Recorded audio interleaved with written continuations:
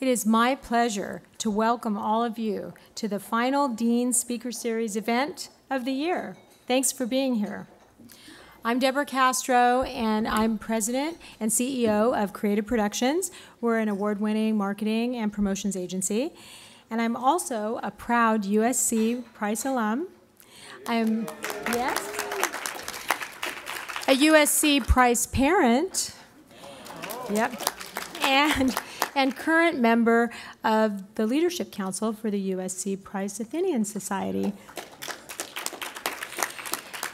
The Athenian Society is the premier philanthropic support group for Saul Price School of Public Policy. Athenian Society members are committed to the mission of the USC Price School, which is to improve the quality of life for people and communities here and abroad.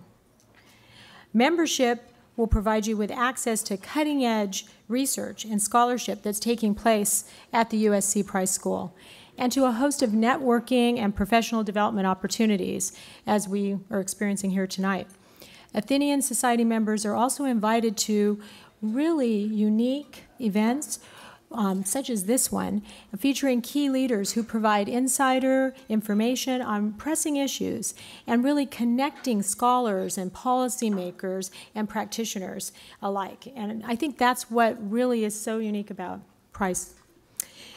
On your seats, you'll find membership materials, and you can become a member of the Athenian Society by sponsoring with a minimum gift of $1,500 a year.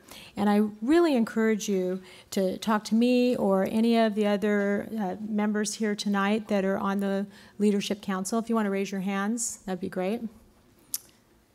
As well as the staff here. It's such a wonderful group, and we would love to have you join us. This year's theme for the Dean Speaker Series events is a fabulous title. It's The Great American City. And tonight's event features a panel of prominent female leaders who work across multiple industries and sectors within Los Angeles. They will discuss the benefits of having female leadership in business, government, and academia, as well as other critically important fields. And they will highlight how our society can promote and increase female leadership within these industries and sectors. But first, it is my pleasure to introduce Jack Knott, the Dean of the Saul Price School of Public Policy, who holds the C. Erwin and Ione L. Piper Chair.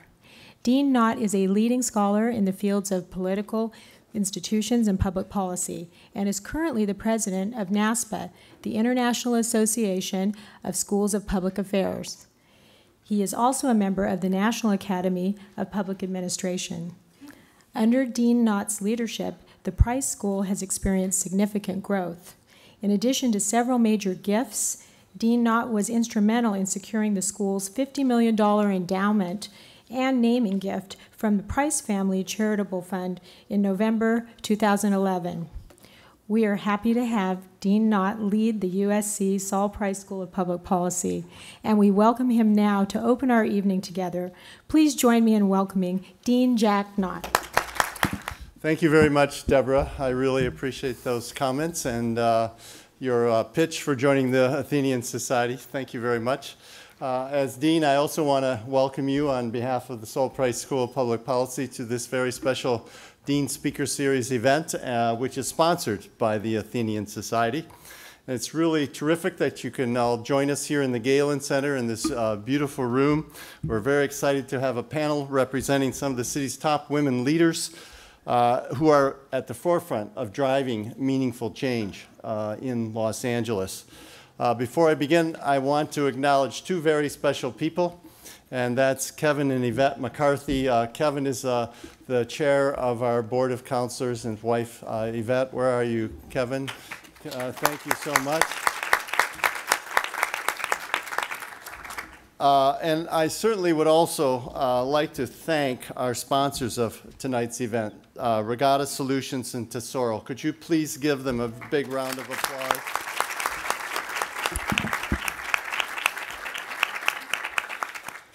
As was mentioned, the theme of the Dean Speaker Series this year is the Great American City. We are trying to explore challenges that cities like LA face, and we hope this dialogue will facilitate our understanding of how to develop more sustainable, more livable, more economically dynamic, and also more equitable and diverse urban areas. Those that have economic growth, but that also have a sense of community. And that's really what we are about here. Within the Sol Price School, it's remarkable the amount of and kinds of expertise that we have focused on cities. It's multidisciplinary. It ranges from people who are sociologists to economists, urban economists, to urban planners, and so on.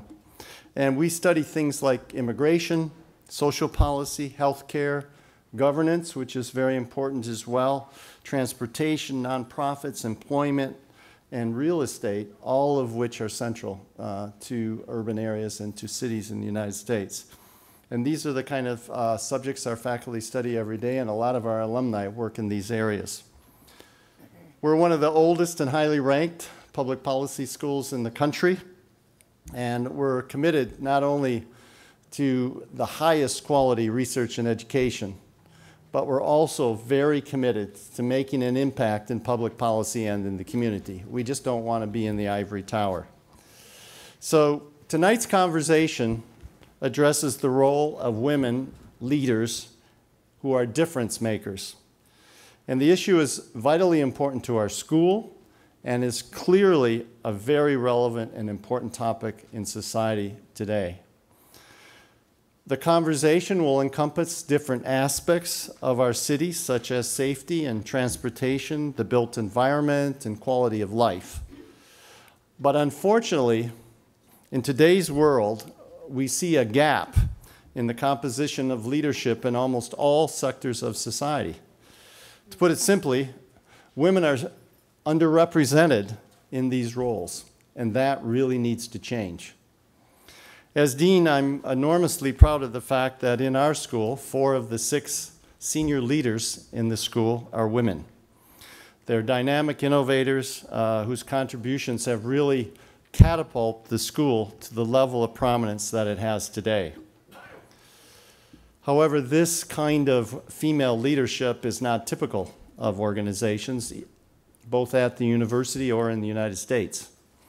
In business, female CEOs leading Fortune 1000 companies between 2002 and 2014 produced equity returns that were 226% better than the S&P 500. It's an interesting figure.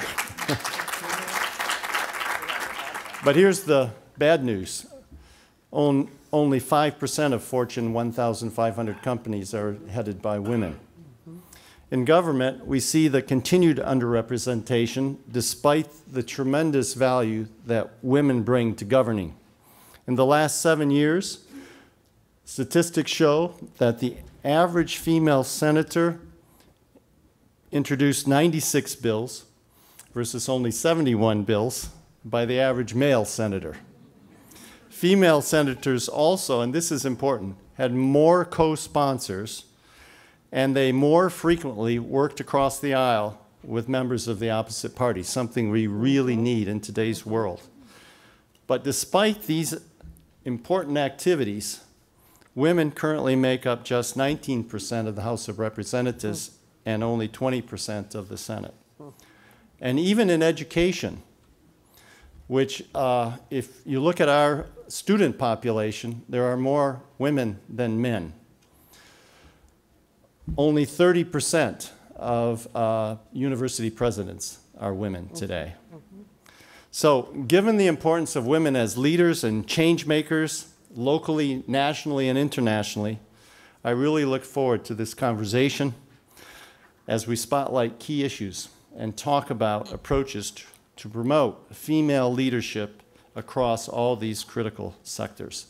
So at this juncture, I'd like to introduce our panelists. And our moderator is one of my very favorite female leaders, Bonnie Reiss. She's the global director of the USC Schwarzenegger Institute. She's an accomplished attorney, advocate, and public sector strategist She formerly served as California Secretary of Education and as a senior advisor under Governor Schwarzenegger. And we have Paula Daniels. She is the founder of the Los Angeles Food Policy Council and a commissioner of the California Water Commission. Mary Leslie is the president of the Los Angeles Business Council. I do want to mention that Mary is an alumna of the Price School, having earned her master's degree in public policy here. Yes? She just mentioned that to me when we were talking. When I hire you students. Yeah. Deidre Lind is the president of the Mayor's Fund for Los Angeles. Deidre is also a Price graduate, earning a Master's of Public Administration from our school. Thank you. And Nury Martinez is a councilwoman for the city of Los Angeles, representing the 6th District, which encompasses much of the San Fernando Valley. So please join me in welcoming our distinguished panel. I want to thank Jack for the opportunity to moderate this great conversation. And I want to say what an honor it is, not just to run the Schwarzenegger Institute, but to be part of the Public Policy School. Because Jack and the Public Policy School are committed not just to providing the best possible education to all the students so they could grow, they could leave prepared to be our great next generation of leaders, but by picking this topic today as an example, especially when you heard all the statistics Jack went into, of how committed Jack and the Public Policy School is to understanding the importance and value of women leaders in all sectors. So thank you, Jack, and thank you for this opportunity, and thank you all for being here. So there's really two themes of the conversation in the Dean Speaker Series. One is the Great American City, and the other, because of who the panel participants are today, is women leaders and women in leadership and issues relevant to that. So that'll be I know that's the main topic that we want to talk about, but let's start with, because as women leaders, you're great leaders. Women or men, you're great leaders. So let's start before we get to the women as leaders topic. And I'm going to ask each of you, looking ahead 5, 10, 15, 20 years from now, and I know it's complex because there are many issues relevant to a great American city, but if each of you, and we'll start down there with you, Paula, could pick one thing, one challenge that you feel LA needs to address for it to, in 5, 10, 20, 25 years, be a great American city, what one area do each of you think that would be? That is a tough one because even with a multiple choice, I'd say, could I say all of the above? LA is a great city, and I want to say first how thrilled I am to be on the panel, and the timing is important to me because this week I actually started as the executive director of the USC Viragosa Initiative through the Price School of Public Policy, so I'm happy to be part of that family in this effort. And the reason I'm in Los Angeles to begin with is because of USC, because I'm also an alum. So I came here to go to school, and I will date myself by saying that I came here in 1973. And I came here sight unseen. I'm going to get to the answer to the question, but okay. I came here. I know that a lot of parents are involved in taking their children to visit colleges before they see them, but I had not seen USC and hadn't really been in Los Angeles. So I was put on a plane, took a taxi for the first time by myself, and arrived at USC in the back of a taxi by myself and saw it for the first time. The thing that struck me about it is what I'm going to talk about, is that it was such a long ride on a freeway to here, and I thought, really? This is Los Angeles?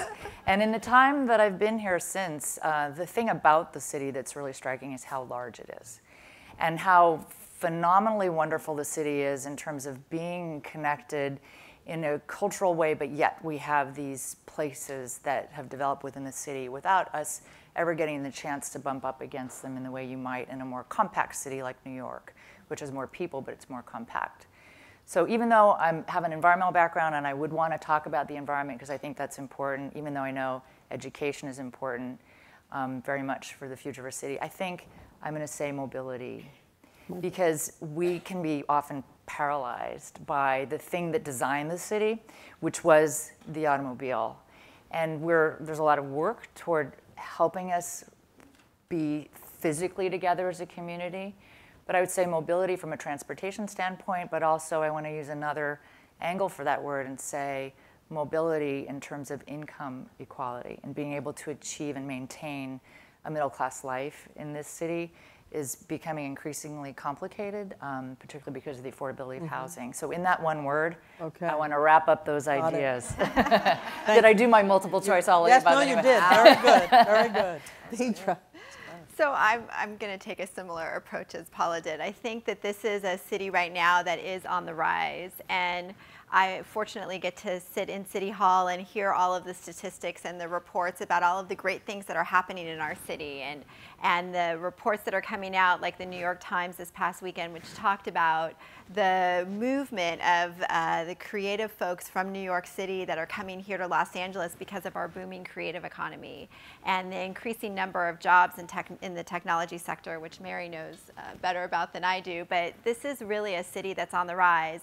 And at the same time, I think our greatest challenge is the track that parallels all of that great boundless opportunity, which is the fact that we are still the homeless capital, that we are ranked 98 out of 100 of the most populous cities in terms of our the numbers of youth that are unemployed, that in fact 1 in 6 youth are actually unemployed right now in this city. That's not anything that's going to get us to 5, 10, 20 years in terms of being that great successful city. So where we can make those bridges happen, and probably because I sit at the cross sector of public sector, private sector, nonprofit sector, that's what my job is right now. I think that where we can make those bridges between all of this growth and opportunity and the challenges that we face, transportation as Paula talked about, and all of these other social and economic issues that really are butting up against what that success is, where we can make those bridges happen, particularly where we can work successfully cross-sector, I think that's what's going to take us to that great American city. That's great. The tale of two cities, so to speak, right? That's right. Mary. I'm not sure it's out of deference for where I'm sitting or you as moderator that the dean just introduced us all, but I'm going to pick education, just one.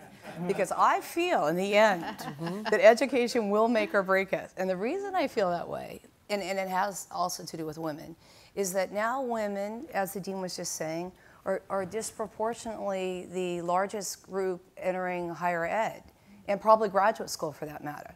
So what is the disconnect between that and being leaders in the broader society? So clearly that's something to look more closely at. But I actually went and looked up the LAUSD numbers this morning, that the graduating class, that 72% roughly were women, and about 61% were men. So that's going to need to improve, because that's not good enough, right? Now, the good news was more women are making it through K through 12, but clearly men are having a hard time. So this is what I think will determine our fate, is how well we get it together in education here on the public-private side for the city of Los Angeles. I certainly have a passion for that myself. Thank you, Mary. Nury. You're welcome. Oh, thank you very much, and thank you for allowing me to be here. I represent the Council District 6, which is predominantly in the San Fernando Valley, which is where I grew up. I've always lived in the valley. I live in the community of Sun Valley, which is one of the communities that I represent. And I have to say it's income inequality. In the San Fernando Valley, we used to make things once upon a time. That's why my parents moved there. My mother was a factory worker, and my father was a dishwasher when I was growing up. He never drove in his life and would take the bus at 5 in the morning from Pacoima to Sherman Oaks 6 days out of the week. And when my mom got that factory job that paid $13 an hour back in the 80s, it transformed my entire life. It provided, for the very first time, my sister and I health insurance. It was the first time we actually saw a dentist. And so when I talk about income inequality, I'm talking about the majority of the people who live in our city. What does that look like? How are we going to transport people across the hill to go wash dishes for minimum wage? I mean, you cannot support a family of 4 in this city at $9 an hour. You just cannot do that. And we don't build things in the city anymore. In the San Fernando Valley, we used to be home to General Motors. We used to actually build cars in this town. My mother used to work at a factory called Price Pfister, who used to, it was a plumbing manufacturing company who later got bought out by Black & Decker. And we don't make that anymore. Carnation, the milk, used to be in Van Nuys, which is part of my district. Now it's a high school. That left. Lockheed used to be in Canoga Park. So these big manufacturing jobs that we knew in the 70s, actually back in the 40s, 50s, 60s, that provided good paying jobs for families in the San Fernando Valley. And mind you, we're almost 2 million people in the valley. are all gone. So when we talk about moving this city forward, how do we become a great city, is we have to talk about the income inequality and what does that look like. The majority of the women in this city are single mothers. What is a single mother supposed to do working 2 full-time jobs, having kids in public school? When you talk about education, it's wonderful that we're graduating kids at a higher rate, but can they read and write? And so, you know, and I say this because I have a 6-year-old, and so this morning I spent a lot of time trying to find out where I'm going to send her to school next year. And you want to know what the percentage of kids are reading and writing at proficient level. So all these things are all part of the same issue, is how do we move people, how do we educate kids, and how do we get families out of poverty? And I think it has to do with, and we have to do something about income inequality and increasing the minimum wage in the city. I have to follow up once, but yes.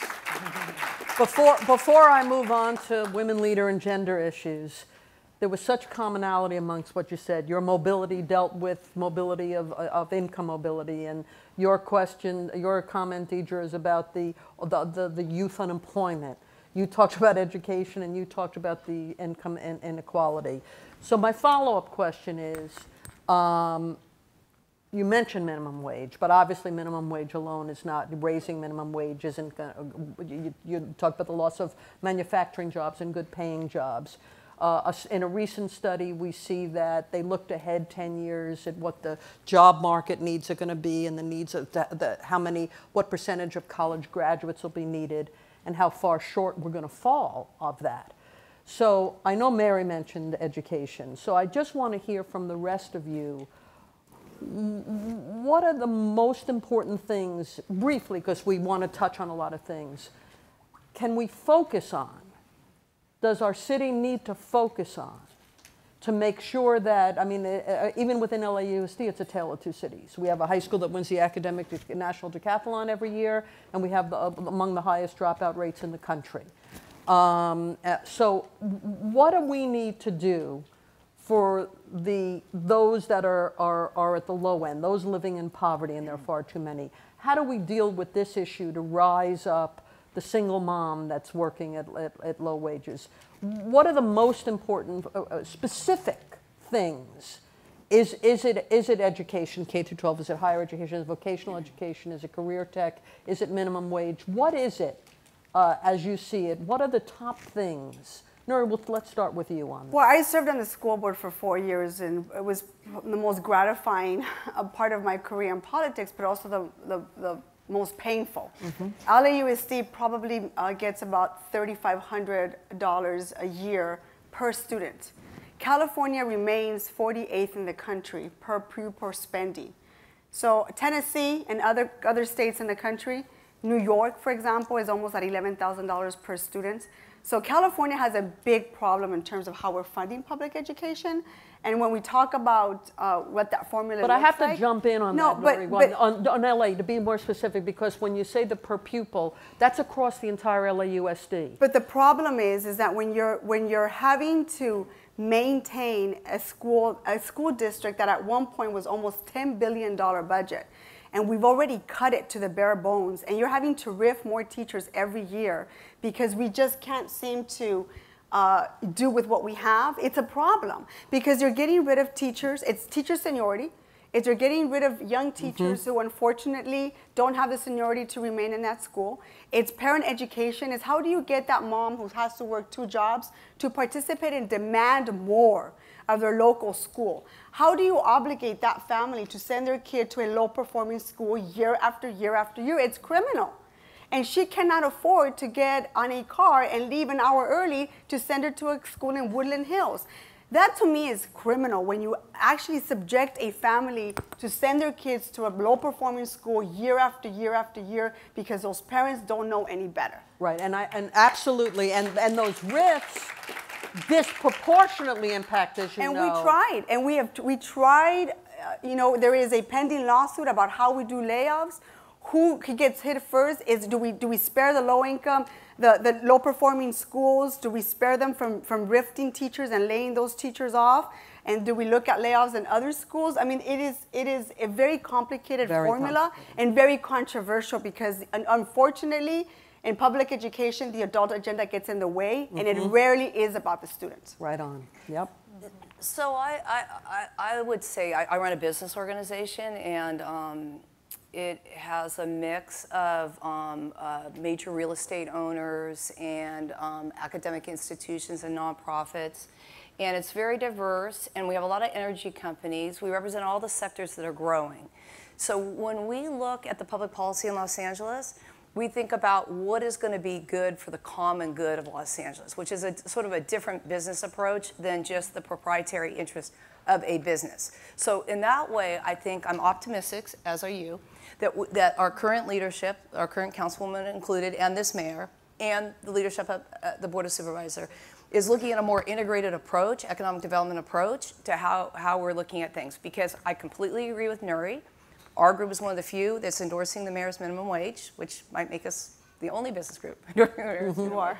And the reason we're okay about that, by the way, is because we see it as a plan with other commitments he's made to reduce the gross receipts tax, so we're not discouraging businesses from coming into Los Angeles, and that he has committed to the affordable housing and increasing the housing in Los Angeles, because that's the other issue we have, that we're in the middle of a housing crisis in Los Angeles. We're about 500,000 units short, and this has been true for quite a while.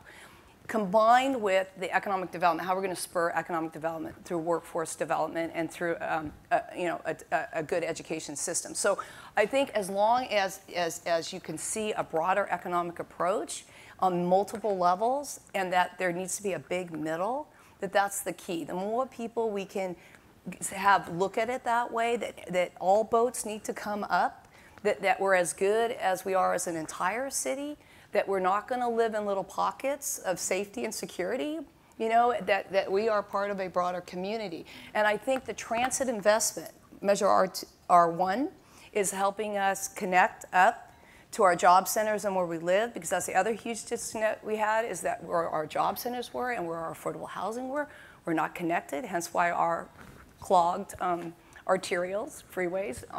So when we get this transit investment in place, if we're able to expedite it, these are the things that are going to make a big difference in the city. Deidre and Paula, briefly, what 1-2 targeted things can address these income inequality and the percentage of people living in poverty and single moms, et cetera? So we're thinking about this a little bit at this nexus where I sit, because there's this idea that there are jobs that are available in the city.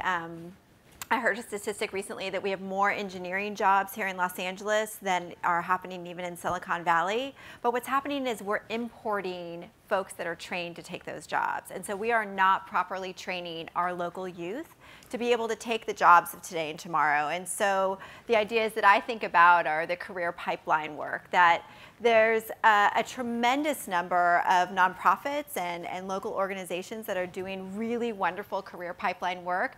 They're targeting 50 kids here or 20 kids there. Maybe it's 100 kids. They're doing really great work. It's very, very limited in scope.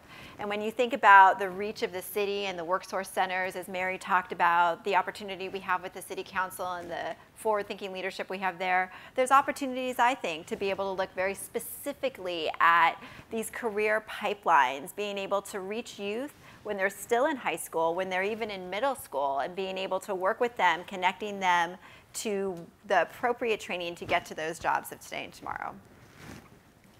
All of the above. No, but I do have something to add. I mean, those are I share those thoughts, and I think as we have the fabric of our society work, these are very important infrastructural pieces. But I want to add that I think we need more voter engagement. When we had 21% of the population deciding the mayor's race, I mean, I know there's work to reconcile the voting times at least, but we need more people participating in the school board races and all the city elections and every other election that we have. And thinking about the role of government and funding, and to really think as residents of the city, as voting residents of the city, about what an investment strategy might be in all of these things that need to be supported. Excellent. I'm shifting now to women leadership. Nury, you're the only woman on the city council. I'd like you to start by addressing what, if anything, do women bring to a leadership role that perhaps men don't bring? Well, I think the fact that I'm the only woman on the city council just didn't happen overnight. That being said, women, when we are in these positions, it is really our responsibility to groom other women so that they can then run for our seats. And so part of the problem is that we are not in the pipeline. And so I tell women, if you want to run, you need to look 6, 12 years down the line, because men are very good about this. Men are in that pipeline, and whether there's 4 or 5 of them, they're all presidential material. Every single one of them sees themselves in the White House, and I think it's great. I think it's great to have that kind of confidence, but we need to have that too. And if women are serious about running, we have got to not only groom them, prepare them, and financially support them. This is a very emotional career. You know, for us women, we have to decide if we're going to get married one day, if we're going to start a family one day. That all is sort of very different than my male counterparts in the city council. Some of them are married and have wonderful spouses that just make things happen for them at home. We are a little bit different. You know, my daughter is doing her homework with her dad right now, but I'm away, and I have to be okay with that. But women bring a completely, almost, you know, the difference is any type of issue that you are debating, you have to have that other gender lens. Not only ethnic, I think ethnic-wise we are diversified on the city council, but the women perspective on the debate on minimum wage is huge. Mm-hmm. When you talk about the majority of women that are raising their children by themselves, that's a woman's perspective. When you talk about increasing minimum wage, living wage for hotel workers, where the majority of hotel workers are women in that industry, again, it's the woman perspective. Mm-hmm. When I'm designing a park, for goodness sake, in my community, what does that look like? For the moms to go out and take that stroll down the street and on that sidewalk, what does that look like? It's little things like that I think really change the dynamic of the debate. But also, we have to be role models for our little girls. You know, you cannot be what you cannot see.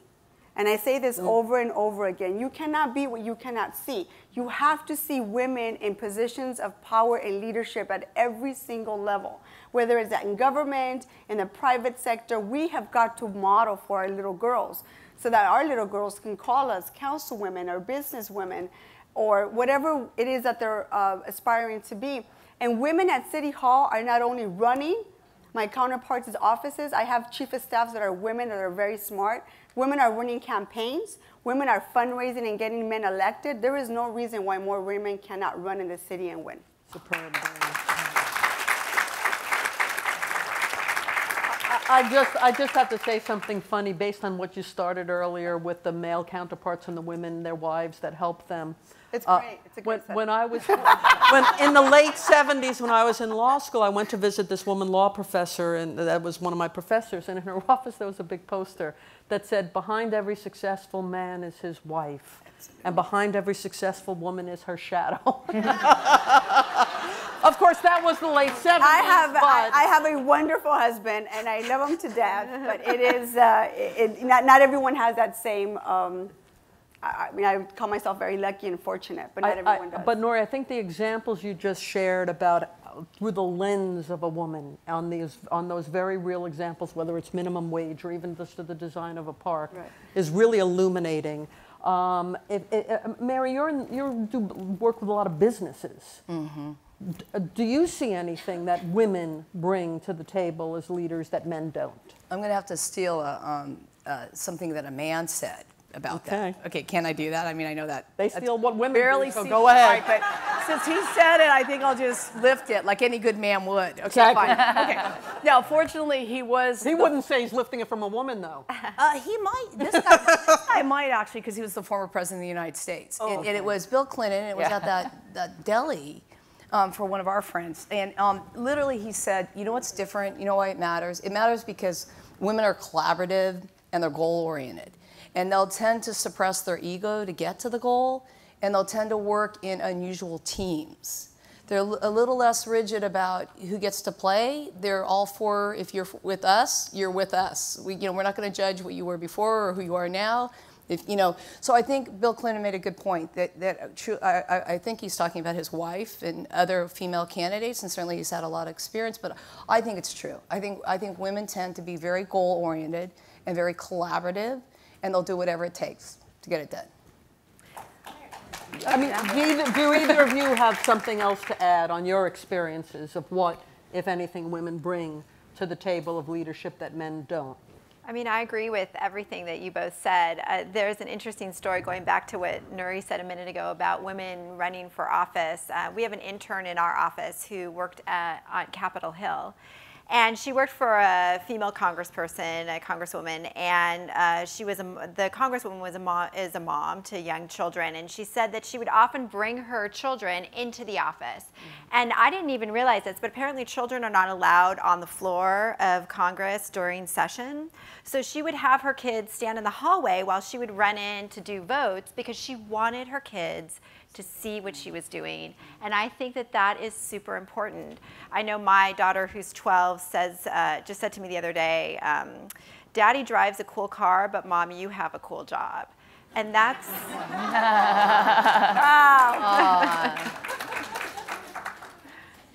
I think it's so great that we've come a long way from when I first entered the workforce as an attorney when there weren't very many women attorneys.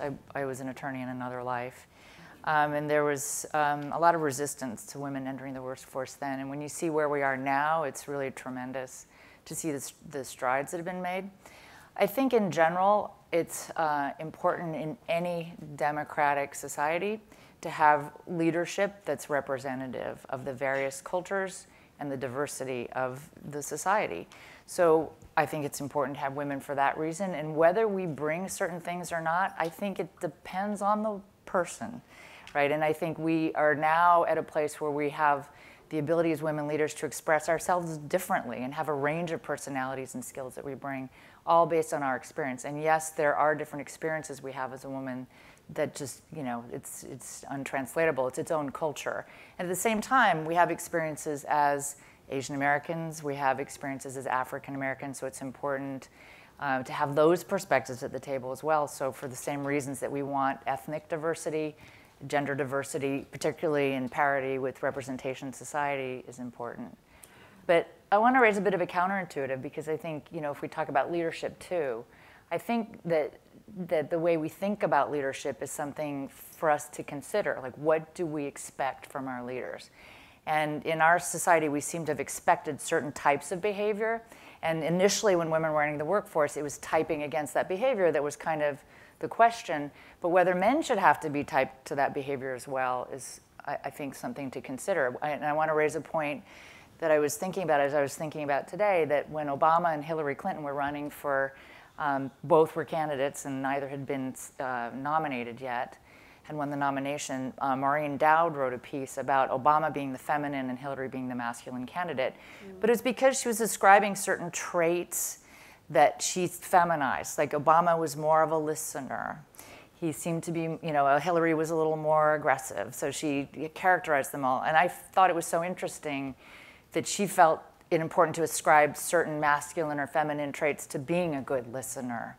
So I don't necessarily want to genderize being a patient listener. I just want to say somebody's a patient listener and somebody's a team player. So I think what we bring are our traits and our experiences that are all invaluable and inform the process. Excellent. Now, I don't need each of you to answer the following question, but I'm hoping one or more of you might have a story to volunteer about any experience in your professional journey where you experienced discrimination. I got so many of those. No. So do you want to get me started on that? I'm the same age as Anita Hill. All right, but what it was and how you chose to handle it. Well, I have one. It was interesting. I was about 8 months pregnant. So I had my daughter in 2009, 2 weeks before I won my seat to the LAUSD school board. Perfect timing, right? I wouldn't do that again, run while I was pregnant. But I remember that one of the endorsement meetings and one of the Democratic Party meetings that I actually was invited to interview, one of the women in the back said to me, well, wouldn't you be better off staying home and raising your family? This is in 2008, and it was literally 2 months before I won in 2009. And I just said to her, and maybe I was my husband was in the back, and I can just tell he was like, oh my gosh, she's going to lose it right now. The hormones, you know, if you know anything about me, I don't react well to that kind of stuff. And so I kind of just very calmly looked at her, and I said, well, how many male candidates have you asked that question of? And I was very proud of myself because I did not lose it. But it's true. And even when I ran for city council, I had women at the door say to me, what is your daughter going to do? How old is your daughter? And then another woman said, well, have you made dinner yet? It's 7 o'clock. And you're walking. Isn't it awfully late in the evening? So what's your daughter going to have for dinner? This is like 2 years ago, mind you. And when I ran for the school board, it was in 2008, 2009. So that kind of, it's not even, it's younger women, it's older women. I felt like it just, for me, it set women's suffrage like, you know, at least 40, 50 years. I said, my gosh, I have to sit here and really explain, don't worry, I left the spaghetti's made. My husband just has to put it in the microwave. I literally had to say that because she insisted that I go run back and figure out how to feed my family. I go, well, they're fine. But it is that kind of, it worries me that we still have those types, people still kind of sort of think that way. And so when we want to run and we want to conquer the world and make a difference, and sometimes you do spend a lot of time outside of the house, that we're being judged that way. And it's unfortunate. I'm glad you brought that up as the example because I want to challenge something on that. We see studies that show that as modern times are still, even where both mom and dad might work, still the main person parenting is still the mom. That hasn't changed dramatically. So with that reality, my question to you is, how does that reality, how do women deal with the fact that that's a reality, and therefore, even though you're hearing it from one woman in the audience, many women and men, employers, etc., will think that? How do you deal with that? What's the response?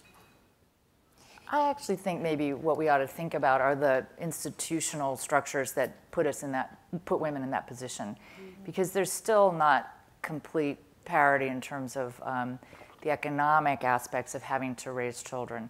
And the support for women in this country to be able to do that is different than in other advanced nations, is my understanding. The amount of the child care payment, but also guaranteed maternity leave and things like that. So there's a lot of institutional structures that make it the case that that's a choice in the United States, whereas in, I think, Italy and some other countries, it's set up differently so that women have the opportunity, or men even have the opportunity to take the time to parent. And they support that financially. So we don't have that here. So the choices keep skewing in that direction. Plus pay equity. I think, and also, Nury, kind of who you choose to associate with as your partner, choose wisely, because like some of this you could tell like right away. You might, if they don't really like that you're succeeding, or that's a hint. Maybe that's not the person you should marry. Okay, because I do think that. I think that pattern gets laid really early, and if you're already sort of who you are, there, as I like to say to my husband, it was no surprise, okay? I mean, we dated for 5 years, okay? So don't pretend now that you didn't know. But why I'm saying that is because that is an early choice, and I think you better, you got to be pretty clear. And then I think there's another form of discrimination that's positive, which is the people that will mentor you. Because I think this is the other thing for women. You need good mentors. Like this idea that you go get, highly educated and well-skilled by fine institutions like this one, but later when you get into the workforce, you should spend a lot of time looking for good mentors, because good mentors will in a way make or break you. And the other thing about good mentors is you better just be willing to do whatever you can for them, no matter how menial, given your many advanced degrees. So what happens then is that I think if you're mentored properly, and then you choose wisely, and then you keep choosing. And the other thing is this flexibility, that as your life choices change, you better be highly adaptive, because Be prepared to be entrepreneurial. Like I was looking at the entrepreneurial numbers in the U.S. Do you know that LA has the most amount of women entrepreneurs, second most amount of women entrepreneurs in the United States? And when I worked at SBA, by far the largest growth sector of entrepreneurs were women. And as you know, in Los Angeles, 95% of businesses are small. So this is something that if you kind of plan right, you could have, how many careers are we going to have? Like 7 or how many jobs? 12. A lot, yeah. So if you could just work those out to correlate with whatever stage you're in. No, it's interesting, Mary, that you brought up the choosing wisely, because as recent with Sheryl Sandberg's husband passing, right, and her moving tribute, etc., she talked about how she's always said the most important decision a woman will make is who they pick as their partner, right? And she did it in her book, Lean In. So I'm going to use that as a segue to her concept of lean in, okay? And her belief that too many women aren't leaning in. And I'm sure that's not true with any of you, but I'm wondering from each of your experiences in your road to leadership, did you find that you consciously lean in? And have you seen other women that you interact with that you're finding aren't? What's your thoughts on the lean in concept for women? So I can take that. I took a 3-month sabbatical, ultimately. I thought I was going to take a step away from my corporate career about 1.5 years ago and realized that I wasn't satisfied with it. The issue with the lean in was that I felt like I was judged very quickly. Both first when I was working, I felt like there were folks that were judging me, why aren't I home? Why aren't you making dinner? The same thing. And then when I took a step away from the workforce, I felt like there were folks judging me as well. So there's all of those kind of dynamics that affect you as a working mom in particular, but just as a working woman. And I think, for me, the issue is that there's not parity in how women are judged in terms of this work-life balance as there is with men. And I don't know if any of you saw the article in the LA Times over the weekend about Laura Capps, who's the daughter of Lois Capps, who has decided that she's not going to run for that seat. And she said very publicly that she's not going to do it because she has young children and she really wants to be home with her kids. It's not the right time for her to run. Coincidentally, the same weekend, and that's her choice. I completely respect that. But also this weekend, I learned that there's an assembly member who has chosen not to run for the Congress seat because he also wants to stay home with his kids. Now, there was no LA Times article about him. There was only the LA Times article about her. And to me, that's what gets so frustrating is, we all need to respect everyone's individual decisions, but then we also have to have equal parity about how we look at all of those decisions that are made. Nury, leaning in, what do you think of that concept? Well, I don't have a problem leaning in, but I do, in fact, I don't ever recall a time that I haven't ever wanted to be in public office. I think I was in 5th grade when I said I was going to do this for the rest of my life, which is very odd for a 5th grader. But just worked out that way. But I do find that among my friends who I think are very capable women and who should be running for office, someone says that takes an average of 7 times before a woman actually decides to do it. So I cannot, I don't associate with that because that was never my experience, but it is frustrating to see capable women that can definitely take the leap and run for office and don't do it for whatever reason. You have to respect that. But the one thing I have to say about leaning in, I think women could be better to each other. It is very frustrating. Not only is this an emotionally draining career, because it's very cutthroat, but we don't do enough to support one another. When I lost my first time 2 years ago, my general election by 19 points, it was devastating. I think I cried for a week. And I'm okay with that. And I'm okay with people seeing that side of me. I'm very comfortable with that. But to be able to get up from that and then turn it around and quickly assemble a campaign and get in a runoff and then win, when everybody thought that you were going to basically people walked away from you and then win by 10 points, almost a 30-point swing, is a very difficult thing to do. And now I look back and I say, well, I leaned in, I took a chance, but the amount of people, and I can count them on this hand, that actually were there, other women that were actually there trying to hold me up, it's actually very sad. And I think that we have so many pressures in this career that we can do so much better, not only emotionally supporting one another, financially. 80% of my donors are men. I don't have a problem calling people and strangers for money. The men will max out a $700 check. Women have other financial obligations and decide to put their money elsewhere.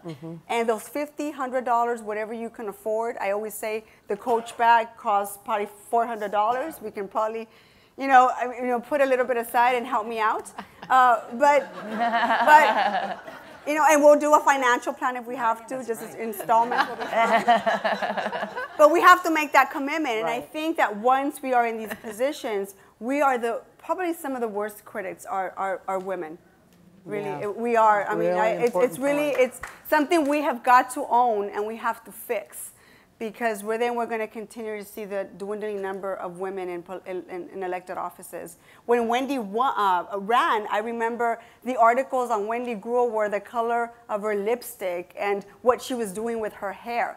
I can't believe that the LA Times was writing stories on Wendy Gruhl letting her hair grow out. I mean, it's really that pathetic. And so those are the kinds of things that I wish that we can break down and be more honest with each other and support each other a little bit more. The mommy guilt is with me every single day. And I can't ever get rid of it. It's just part of what has to be. And I have to believe that my daughter will grow up to be a well-rounded person that will one day say, my mommy did the very best job she could. Right on, Nury. We're going to open up for questions soon, but before we do, I thought it would be really good if as briefly as possible, each of you could share what you think is maybe one of the most important traits each of you has that you believe has led you to be able to have this successful professional career and pathway. Let's start with you, Paula. So I'm going to actually answer the question differently and talk about my mother. Well, Mother's Day's coming up. Because Mother's Day is coming up. But I want to tell the story of my mother because she's 81 now. And she was a housewife when I was growing up, but she'd always had an interest in politics. She went back to school when I was in middle school to finish her college degree, like when I was 12 or so. And then had her career in special speech pathology. But she ended up becoming an elected official later on in life. And she ran for office after I got married. I was in my 30s already. I was a partner in a law firm. I'd been thinking of my mother in a certain way, and then I saw her suddenly take on the challenge of getting into elected office. And she became the head of the National Women's Political Caucus. She was first vice president. She took to it, and it became, I saw her blossom. She continued to have a strong role in politics and was one of the most courageous people I know. She was she stood up for the right of same-sex people to marry in 1992, and it ended up affecting her political career. And when she made that vote, she said, you know what? She talked to me about it beforehand. I said, Mom, you got to do it. She said, I've got to do it. This is going to be the end of my career. And it ended up, because of where it was in Hawaii in 1992, it did end up becoming quite a controversy, but I've never been prouder of, sorry, no, that's I'm getting emotional, but because Mother's Day is around the corner, right. I figured I should say that, and I'm glad she's still around, and she kept Paula, going on, and the thing I'm going to summarize here. The example of your mother was a significant factor in your what I want to say about her is that after that, she went on to head the American Cancer Society, and she's continuing to say, I'm not sure what I want to be when I grow up. She's 81 years old, and she's still thinking about running for office again. So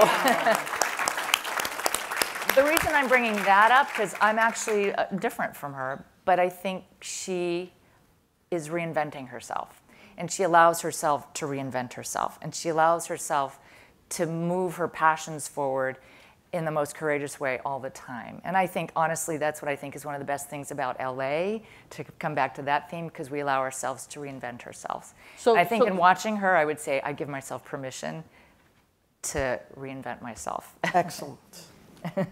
Deidre. I want to meet your mom. She's coming in a couple weeks. I can't wait.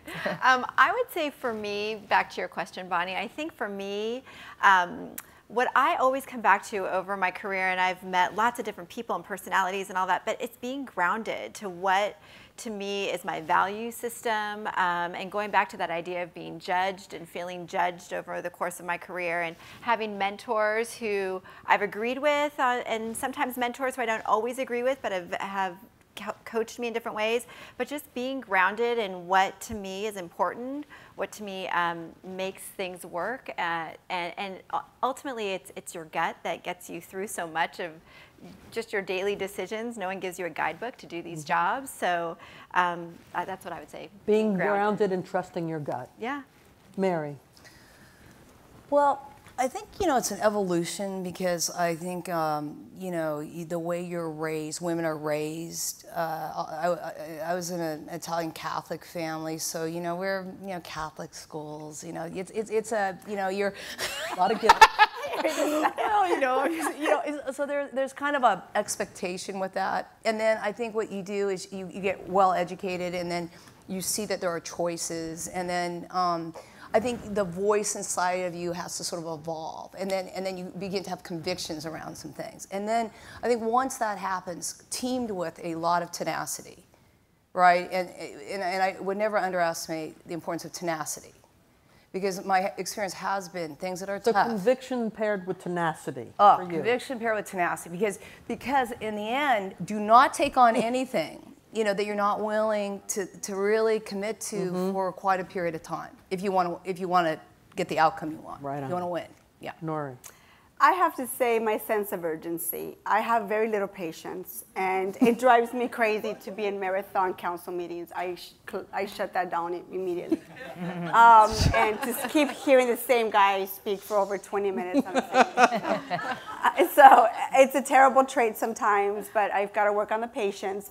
But the reason I say the sense of urgency is because I have an enormous sense of responsibility based on where I grew up, based on the community that I represent, based on the fact that I have the largest amount of landfills in the city of Los Angeles or in my neighborhoods, contaminated toxic sites are in my neighborhoods, lack of open space, unfortunately, do not exist in my neighborhoods. So to me, the sense of urgency comes that I have to deliver on what I say I was going to do. And my staff knows that, and we work really hard, and ultimately we will get judged by that. But my neighbors know where I live. They know where to find me. So a sense of urgency paired with my passion. I mean, my passion and my call to action is because sometimes my passion gets misinterpreted and think that people I'm angry. Well, yeah, I'm angry. If you're not angry, you're not paying attention. But I have got to. Yeah, it's just this sense of urgency. If I do things well, I'll be on the council for a little while. But nevertheless, it's got to be done today. Great. Yeah. Good afternoon, Brisa Sotelo at Tesoro. I just would like to thank you all for being here today, and I'd like to direct my question to Councilwoman Nury, who talked about the pipeline of supporting other women and being mentors. Can you please talk about the mentorship program that you have hosted? I think this is the second year that you will do, and I'd like for you to talk about that so that they know what you are doing in council and to support other young ladies that are looking up to you. Well, thank you for that, Brisa. But the program that we started last year, it's called Ready for Women. And it's intended to recruit college women from throughout, now it's actually, people are applying from throughout the country now.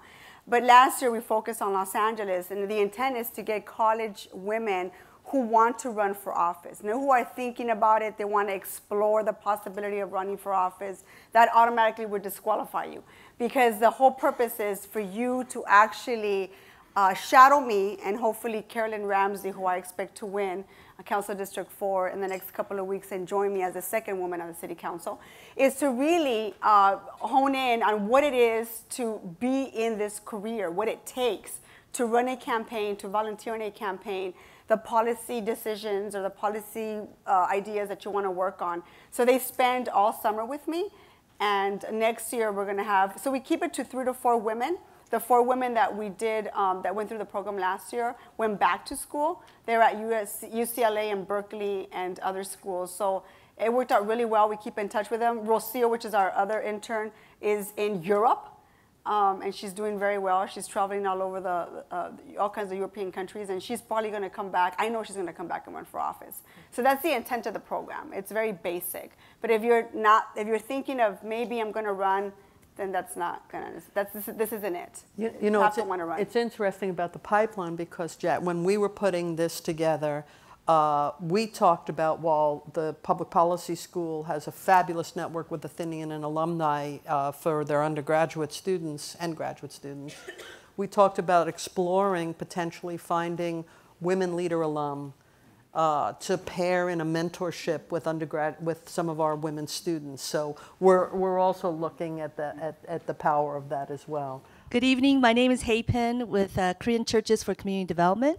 And I think my question has a clearer relevance when there is some nuance in terms of a formal U and an informal U in Spanish as an example. So there's kind of an honorific, but I think it could still apply even in just the broader American society. So as female, when you're in a room and they seem to show deference or respect in terms of language to your colleagues who are male in the room, and yet somehow seem to discriminate towards you, I'm wondering, how do you advise, or how have you maneuvered in a way to send out the message that you didn't appreciate it, or to gain their respect, but in a way that's positive?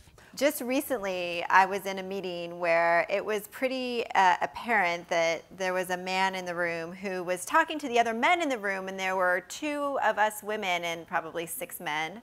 And they were kind of talking amongst themselves, and we were sort of sitting there, and we had sort of experienced that once before in this similar meeting.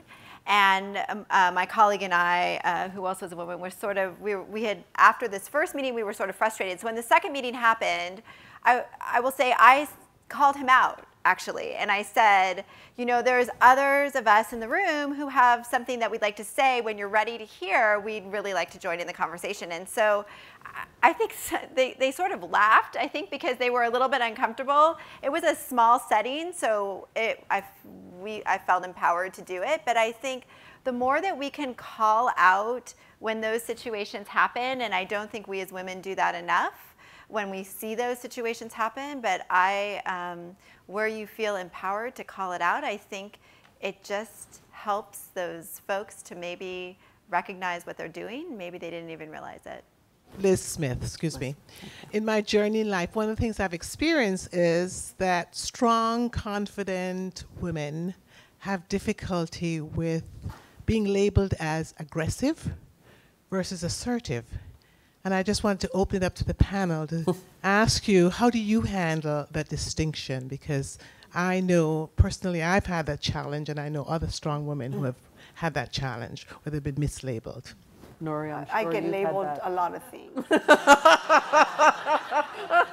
I just don't care anymore. I mean, I think that's just really, it's the truth. I mean, you either get to know me, we get to work on great projects, and we become best friends at the end of the day.